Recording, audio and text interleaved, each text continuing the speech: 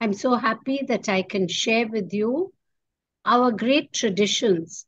And these are very important today at a time when we are battling problems like climate change. And if we could just go back to our tradition, I think the problem of climate change can also be addressed. I think there's some light on the left. I'll just switch it off.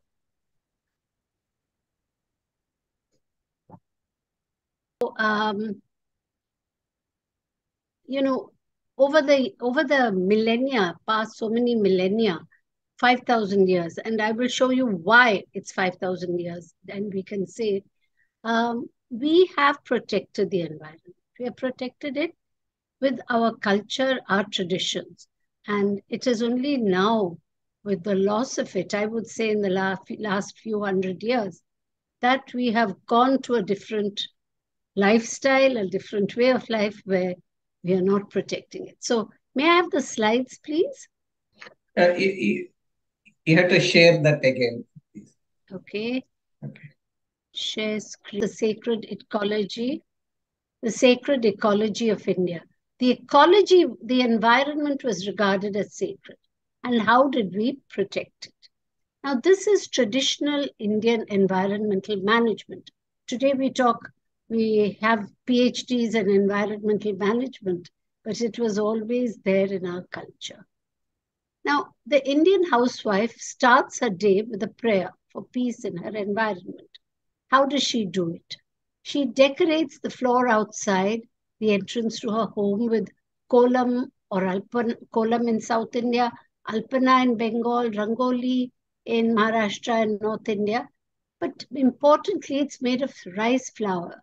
And with this, she feeds the ants. So she does not have to use pesticides to keep out ants and insects. She's feeding them, so they're busy there. And I can see it in my own house. I don't have any pest control. I just have this rice flour column, and the insects are finish it off by evening. By evening, there's hardly any column left.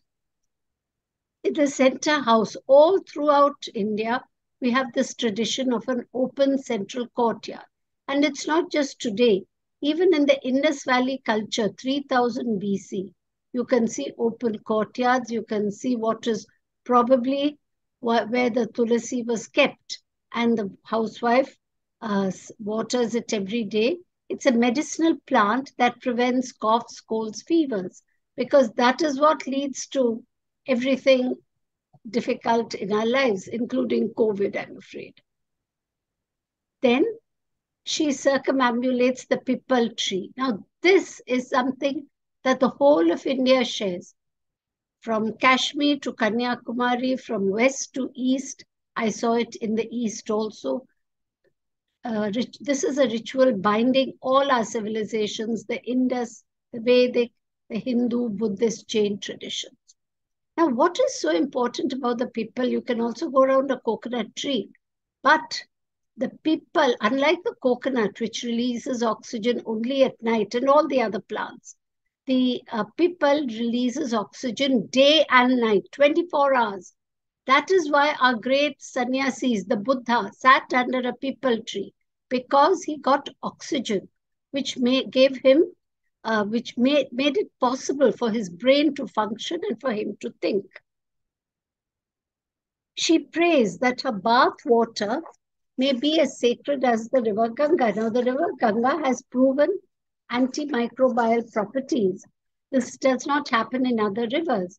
And so whichever part of India she is, she says, Gange cha Yamune chaiva Godavari Saraswati Narmade Sindhu Kaveri Jale Asmin Sannidhi Kuru. So she prays that the water that she bathes in will become as sacred, meaning as much of a preventative as the Ganga is. She feeds the crows in memory of her ancestors.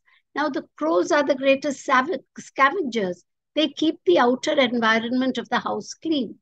So we did it in the name of religion, in the name of tradition, but these were all examples of traditional environmental management.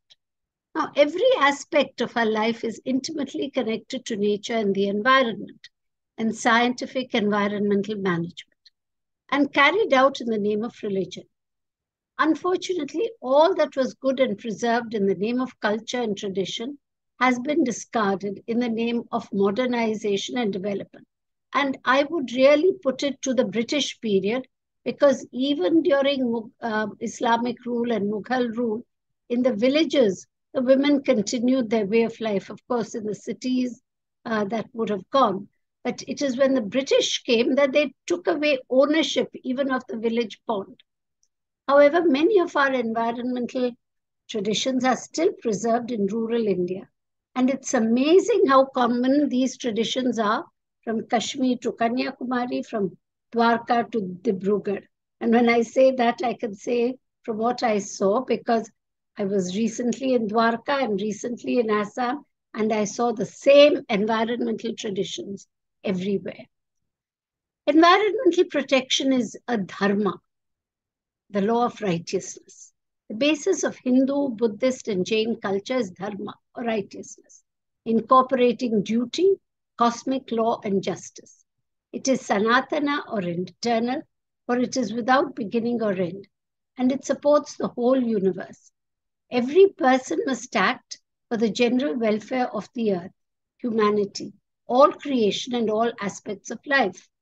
Dharma is meant for the well-being of all living creatures. Hence, that by which the welfare of living creatures is sustained, that for sure is Dharma, says the Mahabharata. So the sacred ecology of India, the traditions of India, are thus appropriately placed to take on contemporary concerns like deforestation, water shortage, intensive farming of animals, and global warming. All these are causing climate change. Now let's see, it begins in the Indus civilization. The first scene of worship in India is this scene, where a male figure, maybe is a yaksha, stands inside a stylized pipal tree with a kneeling worshipper in front. And the 7 men below could be the Sapta Rishi, known in English as the Big Dipper. This is the oldest scene of worship in Indian archaeology and art, and the tree was the object of worship. The worship of the tree continues today.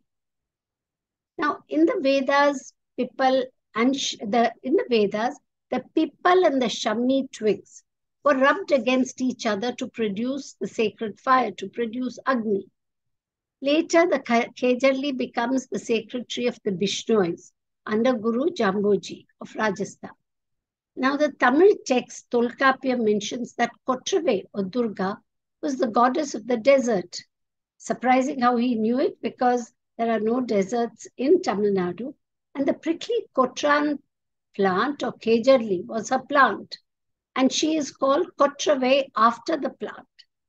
Her vehicle is the tiger. So you can see that even that early, you have the association of the goddess with the tree, and with a tree which is meant for the desert. And this was probably the time when river Saraswati went underground and Rajasthan became a desert.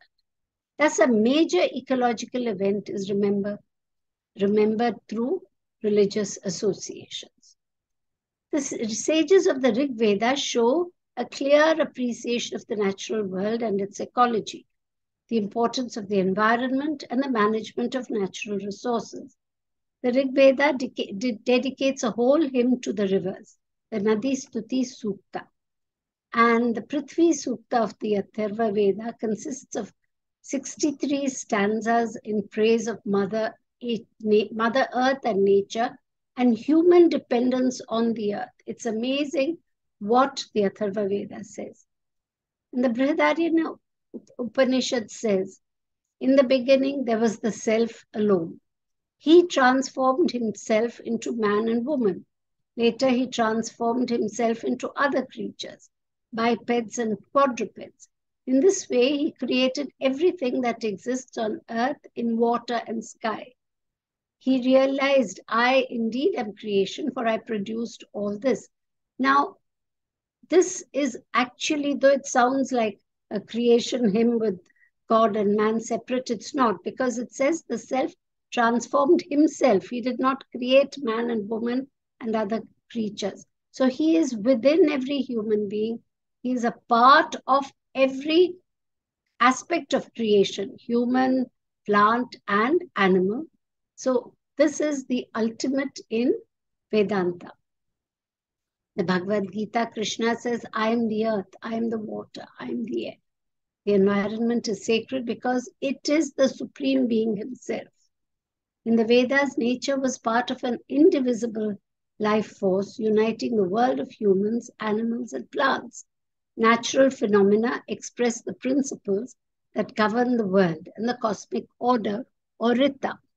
Prakriti means placing before or first the original or natural form or condition of everything, the original or primary substance. It's come to mean nature. And while Purusha is the masculine aspect, Prakriti, who is also Shakti, is the feminine. Prakriti is dynamic, causing change, the primal motive force, an essential part of the universe and the basis of all creation. Hinduism has a definite code of environmental ethics. Humans cannot consider themselves above nature, nor can they claim to rule over other forms of nature. Hence, traditionally, the Hindu attitude has been very respectful towards nature. Now, the primordial or cosmic matter of nature is made up of 5 elements. The Prithvi, Vayu, Agni, Apa, and Akasha. That is earth, air, fire, water, and space, better known as the Pancha Mahabhuta. Their proper balance and harmony are essential for the well-being of humankind.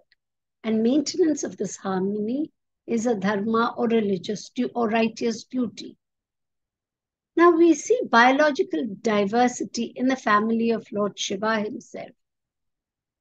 Here, this is a painting of Shiva, Parvati, the 2 sons, Kartikeya and Ganesha, and the much-loved elephant-headed deity who is Ganesha.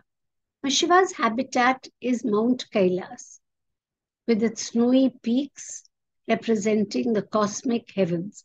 The stream of Ganga water from the hair of Shiva's head indicates the purity and importance of water. Nandi, the bull, represents animals who help humans. Domestic animals help human beings. Without the bull, we would not have had any transportation, we could not have discovered the ability to produce food because it pulls the plow. And Durga's lion represents wildlife. The peacock represents the avian species. The mouse and serpent represent small and hidden animals. In Shiva's household, natural enemies live in harmony with each other. That is the message we should take.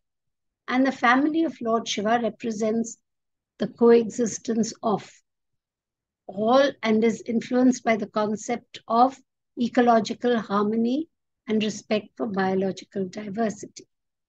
Now let's come to the other Indian traditions. Jainism says all life is interdependent.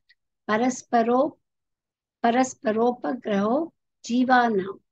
Hence, ahimsa or non-violence towards all is the supreme virtue. We only see ahimsa in terms of animals, but Jainism also talks about ahimsa for plants.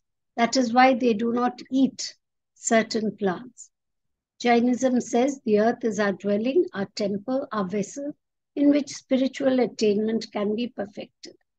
As all life is interconnected, mutual coexistence is the mantra for sustainable living. Now, this is the Jain philosophy. Buddhism says the entire world should be protected. And the entire world, though apparently divided, is undivided in its interconnection. Buddhism sees nature as part of a continuum of interbeing. And Buddha attained enlightenment, as I mentioned earlier, seated under a peepal tree in Uruvela forest. He gave his first sermon in the deer park at Sarna. Hence, trees, forests, and gardens become sacred.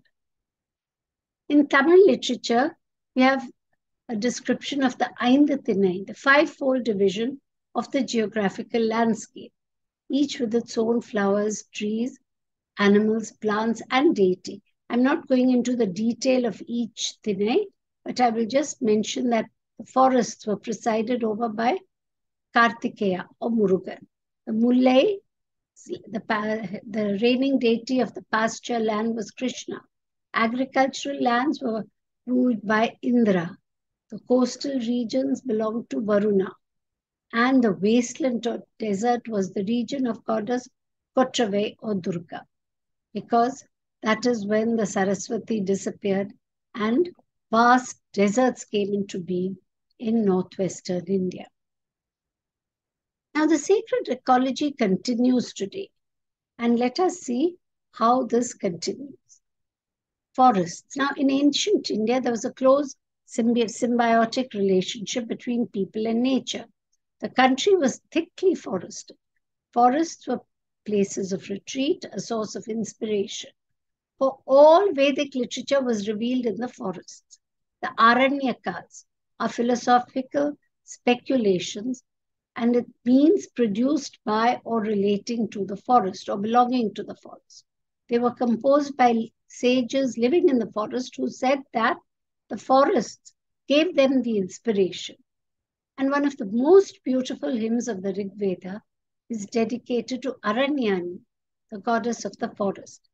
We never hear Aranyani in later Sanskrit literature, and I've never even heard a person with the name Aranyani. Yet her spirit pervades later goddesses of Hinduism, like Prakriti, Bhu, the earth goddess Bhudevi, Annapurna, Amman in Tamil Nadu, Bon Bibi in Bengal, who is also worshipped by Muslims living there. And there were three categories of forests in the Vedas. The Tapovana was a refuge for meditation, where kings and commoners sought the guidance of the sages who lived in the Tapovan. The Mahavan was the great forest in which all species could find refuge. And the Shrivan was the forest. So Mahavan was where the wildlife, it was kept aside. You have to read Kautilya, his Arthashastra, to see the beautiful division of forests. The Shrivana was the forest which provided prosperity, because people also needed timber for other reasons, the fruits and so on. So the Shrivana was maintained by the temples and the kings and set aside exclusively for utilization. Rama's journey from Ayodhya to Lanka was through forests. Ramayana is a botanist's delight, with detailed descriptions of forest types and the plants that grew there. Rama stays in 4 different forests during his exile. Chitrakuta, a deciduous forest; Dandakaranya, which is near Bhimbetka. Even today it is a thick forest. Panchavati is a tropical dry deciduous forest. And the Panchavata are still maintained near Nasik. And Kishkinda is a dry and moist deciduous forest. And this is so described in the Ramayana. Of course, they don't use words like deciduous and so on. The Aushadhi mountain is mentioned as situated in the Trans-Himalayan region with alpine plants. Even today, the Dalai Lama insists that for Tibetan medicine, people must go to the foothills, people must walk up the mountains and collect the various herbs. I actually saw it, and I saw them being made into medicine. And finally, of course, we have the evergreen tropical forests of Lanka. The Arthashastra talks about various types of forest uses: Mrigavana, Dravyavana, which are economic forests; Pakshivana, Pashuvana, Vyalavana, reserved for tigers and wild animals; and Hastivana, a sanctuary for elephants. And Dravyavana was a source of forest produce. Interestingly, deforestation and illicit tree felling was punishable by levies and fines. Ecological balance was maintained by the appointment of forest managers, and protection of different species of animals was a duty of the state. These laws were followed till the 7th, 8th century, and then everything was destroyed. But it continues in the villages of India. Tapovan lives on in the sacred groves. Now, what are these sacred groves? Do you know that every village in India, all over India, still has a sacred grove? It is the home of local flora and fauna. It's a mini biosphere reserve. It has unique forms of biodiversity conservation, whereby religion and tradition are used to conserve the ecology as a natural heritage. So there are laws that if you cut a tree or if you even take a branch, you have to feed the whole village for a day or 2 days, depending on the enormity of your transgression. It is an area of conservation as well as a spiritual retreat because the grove belonged to the mother goddess. And this is the single most important natural heritage of the ancient culture of India. This tradition goes back to food gathering societies who venerated nature and natural resources. They are significant reservoirs of biodiversity, conserving unique species of plants, insects, and animals. Earlier we were talking about Meerut. I have seen sacred groves near Meerut where plants are being conserved. And so far we have documented the work in the traditions in 15 of the Indian states. This year we've taken up Sikkim.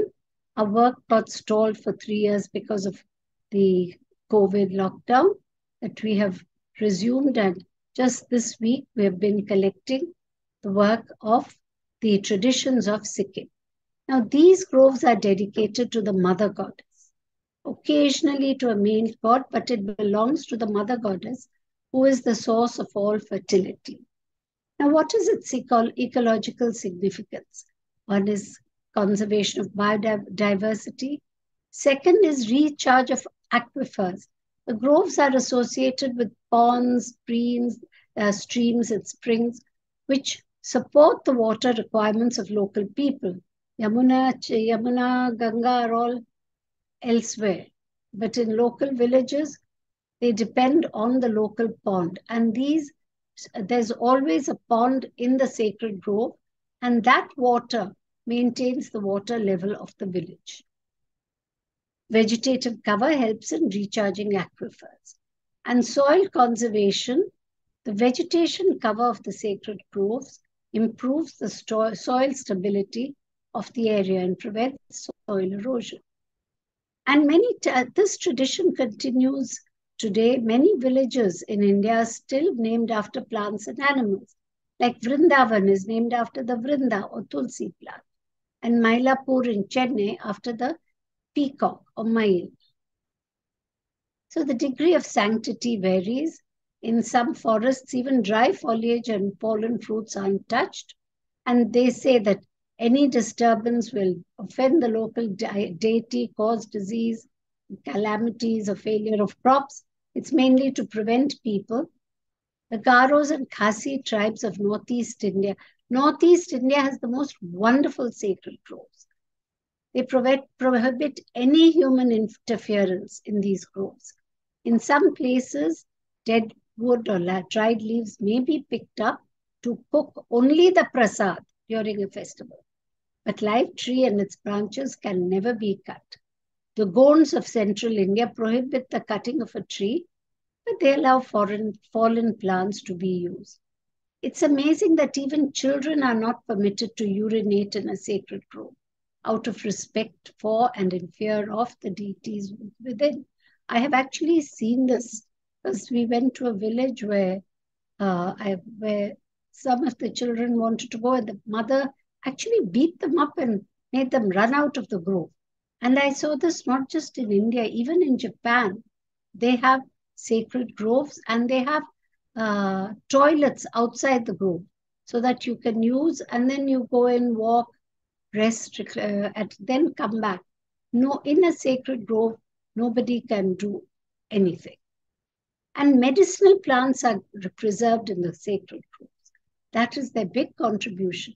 They could be accessed during an illness, disease, and so on. And they were the pharmacies of ancient India, rural India still.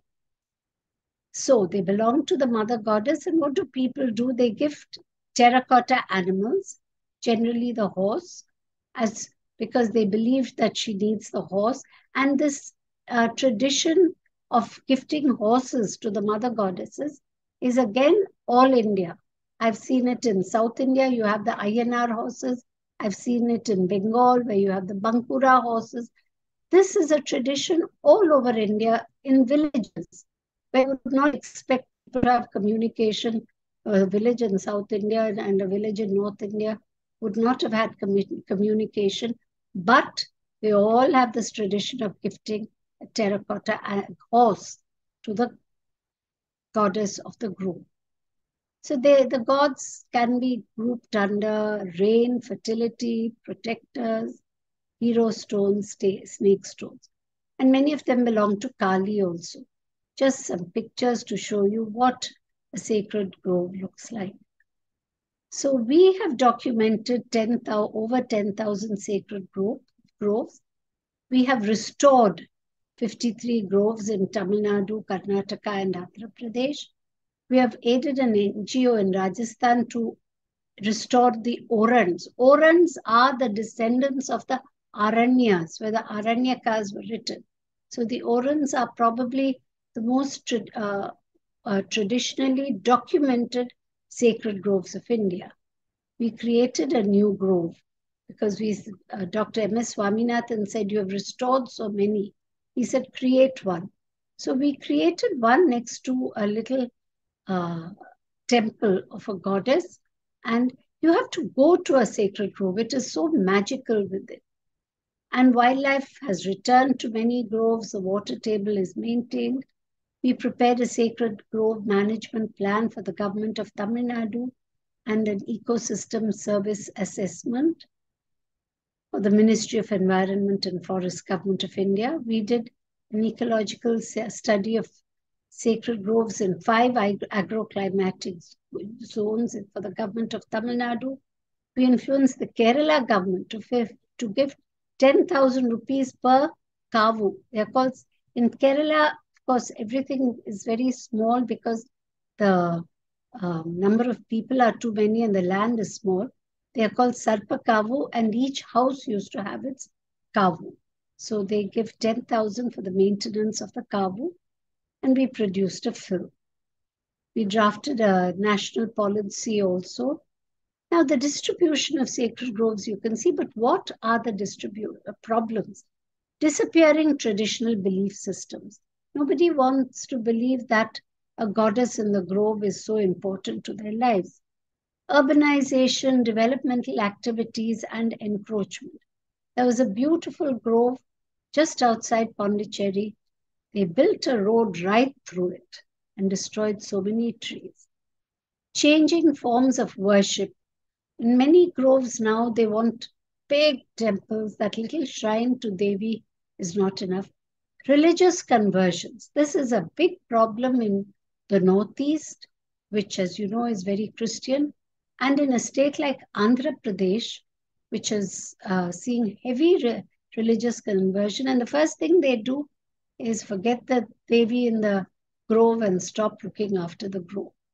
Then, of course, you have problems like invasion of exotic species and pressures due to increasing livestock and fuelwood collection. See, in the past, people did not permit their livestock to enter the groves. That's why, but once you don't believe in this traditional system, you can do anything. Now, just as we have sacred groves, we also have a tradition of Nandavanam, or sacred gardens, which were maintained to provide flowers for the temple ritual. And they are places for meditation and healing. And fruits and flowering plants. In sacred groves, you don't have commercial species. In the Nandavanam, you do. You have fruit and flowering plants because they are used for the temple. And an example is Madurai Kavi Nandanam in Srirangam, Tirumala, Orissa, Vrindavan, so many others I could go on. Now, what are the type of gardens? The Nandavanam attached to Hindu temples to provide flowers for the rituals. The Buddhist gardens, a place for meditation and healing. Monasteries in India still have beautiful gardens attached to them.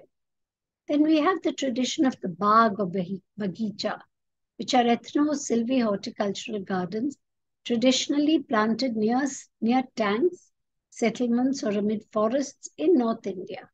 And the biodiversity mainly consists of utility trees, such as mangoes and so on.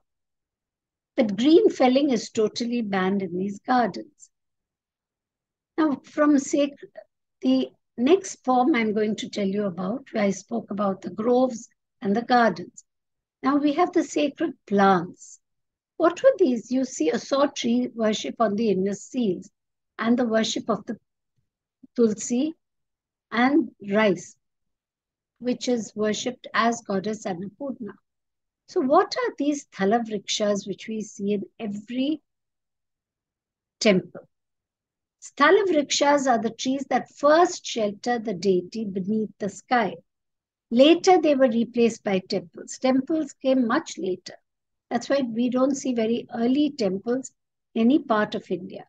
The deity was sheltered beneath the tree. And the sacred tree later became secondary after the temple was built, and it was worshipped as the Sthala Vriksha of the temple. I have seen this in many parts of South India. For example, a very famous temple in the south called Vaidishwaran. Vaidya Kai Ishwar. So it's Shiva as the great medicinal god or the great doctor. The original lingam is still there at the back under a neem tree. Actually, Shiva's tree is the bilvam. But in this temple, it is the neem because that is the medicinal plant. And the Cholas built a huge lingam and a huge temple, and it's very impressive. But the old lingam is still there under the neem tree. So why are plants sacred? Because there is a close association with the deity. Bilva is associated with Shiva, the neem with the goddess, Devi, Tulsi with Krishna. They shelter an object of worship. Some plants are believed to have originated from the gods themselves. For example, the flame of the forest, that is the Palasha, is believed to have originated from the body of Brahma and the Rudraksha from the tears of Lord Shiva. Some plants became sacred through what might have occurred in their proximity, like Pipal tree in Buddhism. Although Pipal tree has been sacred from time immemorial, in Buddhism it is sacred because Gautama Buddha attained enlightenment beneath the tree. And plants, of course, with an important social or economic or major ecological role are considered sacred. Like the Kejarli is considered sacred by the Bishnois of Rajasthan because it is so crucial to desert ecology. It provides the community with food, fodder, and building material. Where I live in Chennai, there is a temple in Mylapore, that is the city of peacocks, a temple of Lord Shiva. The sacred tree there is not the bilva, it is the Alexandrian laurel or punne. And why? Because Mylapore was once a great port, and the wood, the timber of the punne was used to build ships. So ancient Indians knew about the ecological value of plants, medicinal value, economic value, and so they protected the plants by calling them sacred. They also knew about pollution, and Kautilya's Arthashastra says punishment should be awarded to those who throw dust and muddy water on the roads. A person who throws inside the city the carcass of animals, throws garbage, must be punished. Now, I wish we followed Kautilya's admonitions. Environmental Vikriti was identified several millennia ago. From pollution, two types of diseases occur in human beings, says the Mahabharata. The first is related to the body and the other to the mind, both of which are interrelated. So when they're balanced in the body, it is free from disease. And Charaka was prescient when he predicted, due to pollution of weather, several types of diseases will come up and they will ruin the country. Therefore, collect the medicinal plants before the beginning of terrible diseases and change in the nature of the earth. Then I come to the water. So we've covered the sacred groves, the sacred gardens, and the sacred plants. And of course, our traditional attitude towards pollution. Now, water and water bodies have always been held sacred. I don't have to tell you how important waters are. And most Indian rivers are believed to be divine manifestations. Rivers have been given a divine status. Ganga is a goddess, Yamuna is a goddess. And in all the early temples of Mathura, you will see them flanking either side of the door. Only some, of course, are male, and polluting water is a great sin according to Sanskrit texts. So all our rivers are sacred. The Sapta Sindhavi, Nadi Stuti Sutta of the river of the Rig Veda, the prayer to the rivers, identifying local rivers with Ganga. Waters are the foundation of this universe, says the Vedas, and so it is worshipped. They appear as deities with an animal vehicle. Ganga rides the crocodile, Yamuna has the tortoise, and each has an origin myth to establish her sanctity. All the pilgrimage sites are found along river banks. Tirtha, the word Tirtha means sacred. And in some languages, like in Tamil, it has come to mean water itself. So we have sacred lakes and water bodies, natural like Manasarovar, artificial like Pushkar in Rajasthan. We have step wells, temple tanks, and desilting is a duty, a dharma. Now, in the past, till the British came, the entire village in summer used to participate. The rich landlords provided the food, and the landless did the work. Maybe it's not fair, but whatever. It was done. The whole village got together to desilt the village tanks. And the silt that was removed was used for making the clay figures of the deity. For example, Ganesha during Ganesh Chaturthi and Durga during Durga Puja could only be made with the clay that was removed from the sacred lakes, the sacred tanks, rivers, and so on. Unfortunately, that tradition has also gone. Today, they make it out of plaster of Paris. In Gujarat, we have the beautiful Rani Ki Vav stepwell. And that is a temple tank, which is a rainwater harvesting structure. These maintain the groundwater table and were the only water source during a drought. So even during drought, there was water in a village. Medicinal, they were medicinal because the Abhisheka water went into the tanks. They support a variety of life forms and are still maintained by temples. This tradition goes back to the Indus Valley civilization, and I genuinely believe that the so-called Great Bath was a temple tank. Just because the building, the temple, we cannot see, that doesn't mean it was not. Because we did not have the concept of swimming pools to call it a great bath. Then we come to the animals, and India's greatest contribution to world thought is the concept of ahimsa or non-violence in thought, word, and action. Killing animals has been prohibited since the Vedic period.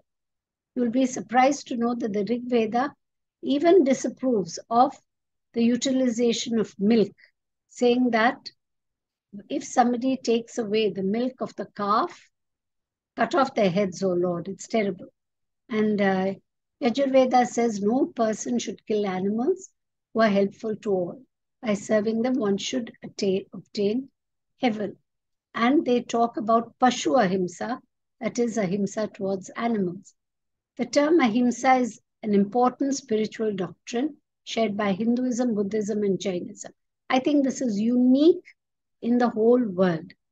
It is inspired by the belief that the Supreme Being lives in all living beings, human or animals. And therefore, to hurt another is to open oneself to possible karmic repercussions. The idea is that if you hurt a bull, you will be reborn as a bull or as something worse which suffers. So ahimsa is non-violence in thought and action, first mentioned in the Rig Veda, the Taittiriya Shaka of the Yajurveda. And as I mentioned, it comes in the Yajurveda in the Kapisthala Katha Samhita. The Chandogya Upanishad uses ahimsa as a code of conduct. It bars violence against all creatures. And the practitioner of ahimsa, says the Upanishad, escapes the cycle of rebirth. So the Hindu belief in the cycle of birth, death, and rebirth requires Hindus to give all species equal respect and reverence.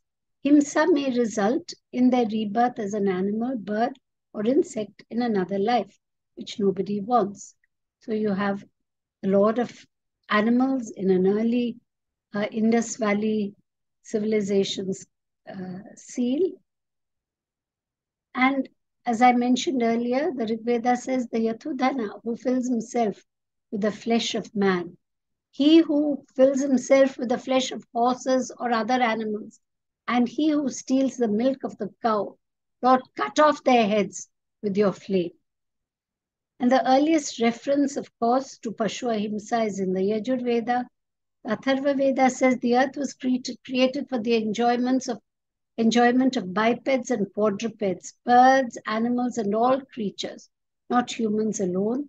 The Chandogya Upanishad bars violence against all creatures and says that the practitioner of ahimsa will escape the cycle of birth, death, and rebirth, the transmigration of the soul. The Tirukural in Tamil, written around between 400 and 200 BC, dedicates an entire book, the Aram. Word Aram comes from Dharma, to the virtues of compassion and ahimsa, vegetarianism, the non-harming of animals, and non-killing of all life forms. Tamil politicians constantly quote from the Tirukural, but this is one thing they never quote, sadly. How are animals given sanctity?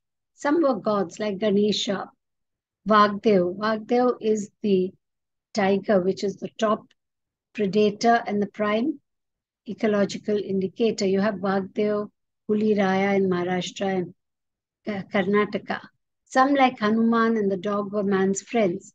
Therefore, primates, that is Hanuman and dogs, because dogs were the friend of Bhairava, Shiva. They were protected. Some were divine incarnations of Lord Vishnu, and many were the vehicles, vahanas of the gods.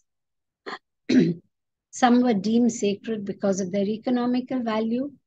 Some were part of social history, like Mahisha was the deity of ancient India, of the tribes of ancient India. And many kingdoms were named after him, like Mysore is Mahisha-ur and Mahishmati. And the buffalo was worshipped by the indigenous pastoral tribes of India. In my book, Book of Demons, I've shown how when the goddess Durga was the goddess of the Dravidian agriculturists, came into conflict with the buffalo worshipping pastoral tribes, they represented it as a goddess or as the goddess killing the demon. And that is how we have Mahishasura Mardini. But Mahisha is still the buffalo god of tribal India, Todas of South India, Gonds and Maria Gonds of Central India, the deity Mahasoba in Maharashtra, Mahesasur in Madhya Pradesh, even the Santals and all the tribes worship the buffalo god. By recognizing the divinity in animals, they had a unique position which helped protect many species. The deification of several animals led to their protection, a safeguard that was lost in the medieval, colonial, and post-colonial periods when many animals were described as vermin and hunted to extinction. The hunting, the large scale, even the kings of ancient India were hunters. But large-scale hunting, what is called canned hunting today, began with the Mughals. And then, of course, I don't have to tell you how the British helped by the Maharajas, destroyed the ecology and the wildlife of India. So there are three paths or marga to moksha, liberation: jnana, bhakti, and karma. So a human being can choose his path, so too can animals rise above the limitations of their birth. Several medieval saints, all the medieval saints of Hinduism, Buddhism, Jainism, preached kindness to animals and vegetarianism. And when Guru Jamboji died in Rajasthan in the desert, he said he would be reborn in every black buck. Thanks to him, the Bishnois have never allowed anyone to kill any animals or cut green trees. Of course, you know the famous Salman Khan case, which is still hanging fire. Then we come to the mountains. Mountains, of course, are visibly awe-inspiring, like Kailasa, Arunachala and Tiruvannamalai, Tirumala, Tirupati in Andhra Pradesh, the Mukurti Peak in Narka for the Toda tribe, and so on. But why were the mountains, apart from the fact that they stood out and stood high, they highlight values and so on, but they were also preserved because they were comprehensive ecosystems in themselves and were also the watershed for water, for the tanks and the lakes that were below. Temples were designed as symbols of Mount Meru, and the most perfect recreation of Meru is the Hindu temple of Angkor Wat in Cambodia, with its 5 spires representing the 5 peaks, the 7 walls symbolic of the 7 continents, and interspersed with moats that represent the oceans. So the greatest example of Mount Meru is in Cambodia. And I would urge every Indian to visit Cambodia, Angkor Wat, to really understand concepts of Hinduism. Finally, we have sacred seeds, which are closely connected with culture, and seeds were a symbol of fertility, eternity, and sustenance. Women chose the seeds to be preserved and the methods for their conservation and propagation. And on the day of sowing, women keep the seeds before the house deity and worship them. Now, this is not done, very interestingly, for modern high-yielding varieties anywhere in India. Before sowing begins, women worship the draft animals, the plow, and the other equipments used in sowing. Seeds play an important role in Indian rituals, such as the Navadhanya. So conserving seeds is conserving biodiversity, knowledge of the seed and its utilization, conserving culture and sustainability. The sacred ecology is a uniquely Indian concept. These ecological traditions are pan-Indian and celebrated all over India. Our festivals are a celebration of the ecology. One example is harvest, celebrated all over India. Bhogi in Tamil Nadu, Pongal, Lohri in Punjab, Bihu in Assam, and so on. And Sankranti everywhere else. Then we worship Deepavali. We worship the fire, Agni, and we worship flowers during Onam in Kerala and Bathukamma in Telangana. See how far apart all these places are. So to end, human beings have no dominion. We share the earth with animals and plants. Atharva Veda is a beautiful verse. O Mother Earth, you are the world for us, and we are your children. Let us speak in one accord. Let us come together so that we live in peace and harmony, and let us be cordial and gracious in our relationship with other beings. Sarva Bhuta Hita, welfare of all beings, people, animals, and trees, is a motive, very important lesson given by our Vedas. The family of Mother Earth, Vasudhaiva Kutumbakam, must promote Sarva Bhuta Hita. Now we know that if forests and trees, fresh water, clean air disappear, so will all life. In order to be sustainable, environmental policies and programs need to take values and ideals into account. They were there everywhere. Do you know, in Europe, they had sacred gardens, they had sacred trees, which I have visited. and which people don't even know why they are sacred. Shanti mantras are recited at the beginning and end of every ritual. And what is it? I'm not reading the Sanskrit. It says peace, may peace. The meaning of the famous Shanti Riksha, Shanti mantra, Om Dhyo Shanti, means may peace radiate in the whole sky and in the vast ethereal space. May peace reign all over this earth, in water, in herbs, and the forests. May peace flow over the whole universe. May peace be in the Supreme Being. May peace exist in all creation and peace alone. May peace flow into us. Om Shanti Shanti Shanti. Peace, peace, peace. This peace can only come if we have our biodiversity, if we conserve the environment. Why do kings go?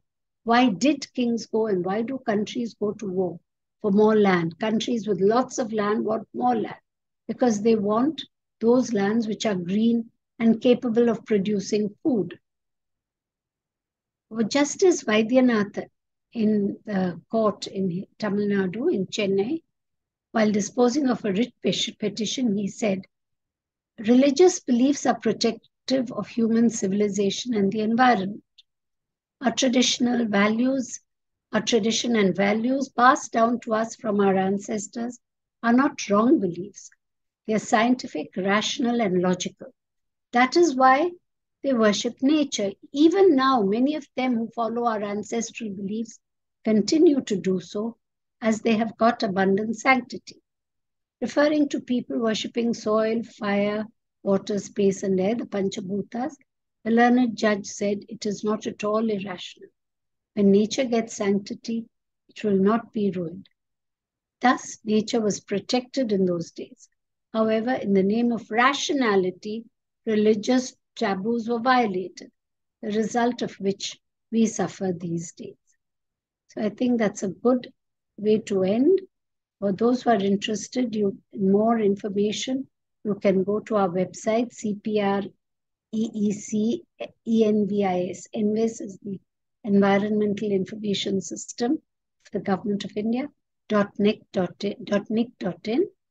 I have written 3 books on sacred animals of India, Hinduism and nature, and sacred plants of India, which talks more about what I've said. Thank you very much for giving this opportunity to me to share my ideas with you. Namaskar. Thank you.